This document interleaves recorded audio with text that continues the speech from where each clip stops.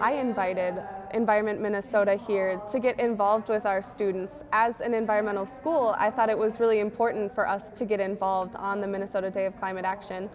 So this day is as much for me as it is for my peers to be able to hear what's going on in Minnesota concerning our governments and their actions on our local climate change and how we plan to adapt to that. Global warming has incredible and devastating impacts. There's a country, the Maldives, which is literally preparing to move their country because it will be underwater. By attending the School of Environmental Studies, I've really learned how to become a leader, and that being young and being youth and getting involved is important. Students at over 20 Minnesota schools are participating in a holiday of action. So it's a day about getting involved, about getting your voices heard, and about figuring out more about what's happening locally and in Minnesota concerning our governments and how Minnesota is planning on adapting to climate change. If we think about Hurricane Sandy hitting New York and destroying people's lives, displacing people. Right now, I think that climate change is probably the most important issue that our society faces. How old will you be